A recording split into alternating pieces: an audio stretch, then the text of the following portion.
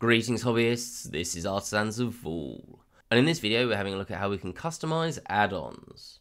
Okay, so let's have a look at how this started. I have a curve here and I want to set up a flowing shape along this, and to do that I was using an add-on called ND. It's free to get, you can just get it from the extension warehouse. Just go to Edit, Preferences, Get Extensions, and search for ND here and click install. So if I go to ND, you can see I've already got it installed. You'll have an install button there.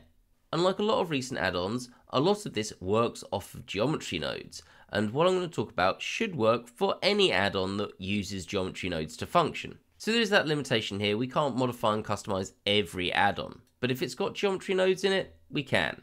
So for example here, I just wanted to use this ND sweep, and then I can pick to have a profile object there, which I'm just using this circle. I will fill caps, and then from this I wanted to be able to scale the profile, which we can do here, but importantly I wanted to be able to scale all of the individual points of this, so I could basically make this thicker and thinner. Now in Blender you should be able to do this with a curve. Let's just come into this A and then segments and subdivide that a couple of times to make this smoother. But we should be able to do this in edit mode by selecting a point and hitting Alt and S. You can see here this shrink fatten. And what that does is that affects the radius. If I bring up the M panel, let's just scroll up from where I put my screencast keys on, we've got this option for the radius, and we can change this here, or we can change this with Alt and S, and it will change it there. And that should affect the radius of this cylinder. The problem being that it doesn't, because of the way this geometry node is set up, it doesn't include this radius. So I wanted to add that in. So we'll have a look at how we add that in, but importantly this should work for any geometry node based add-on. So the first thing on a Windows computer is you're going to press Win and R.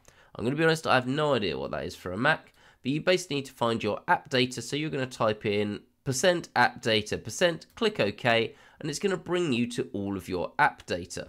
You're going to find Blender Foundation, Blender, and then you've got your different versions of Blender. I'm in Blender 5, but you can see all my previous versions that I keep saved. And from this, you've got extensions and scripts. Now, depending on what you're looking for, if you go into scripts, you've got your add-ons. These have a tendency to be external add-ons from places like Superhive. So that gives you a place to go here.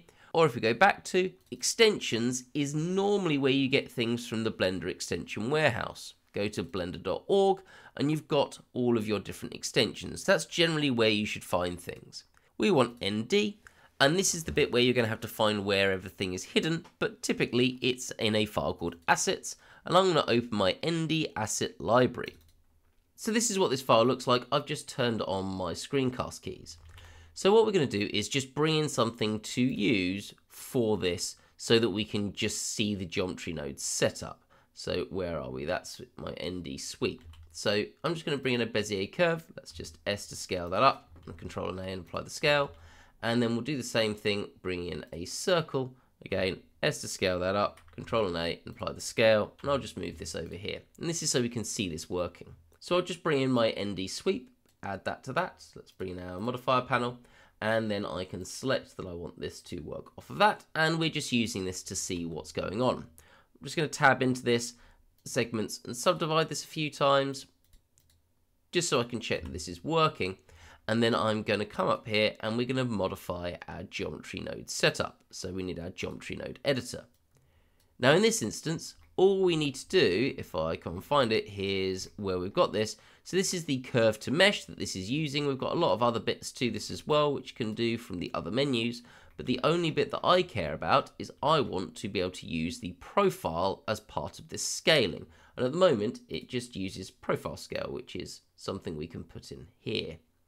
So if I just shift an A and type in radius, we've got our radius there. So this is what we're going to need to add to this.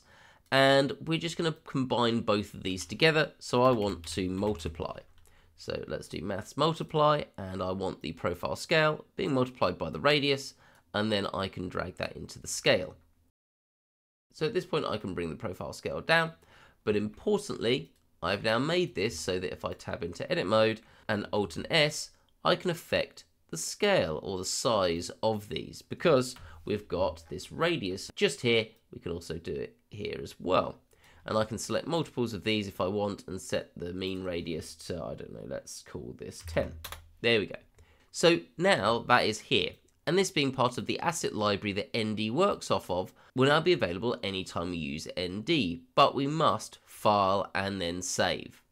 Now, before you do that, it is quite a good idea that you might want to Control and C to copy this and then make a file somewhere else. So for example, I've just made a file called Addon Original Node Setups, and I'm just going to paste a copy of that in there so that if I ever need to, I can go back to this.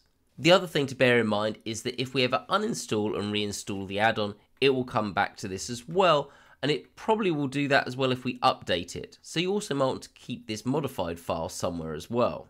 So anyway, now that we've done this, I'm just going to delete out that modifier that we've got there, come back, and this should have automatically updated. So I'm just going to drag in ND sweep. Once again, select my circle, so just there, and you can see this is now working because we've got our radius. And I can once again Alt S and change this around as I choose. So now we've got the ability to change all of our radii as much as we want, but more importantly, we've changed this add-on to work in a way that we want it to. So hopefully that's been informative. As I normally do, I'll put this file up on the Patreon, so you can just replace the old file with this one, so you can have ND work in this way should you choose to.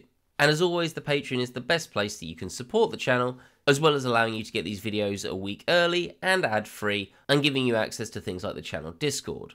Other than that, if you're not interested in the Patreon or you don't have a few dollars to spare, just hitting that like button would be hugely appreciated, as it helps share the video around. Hope to see you in the next one, and have a great day.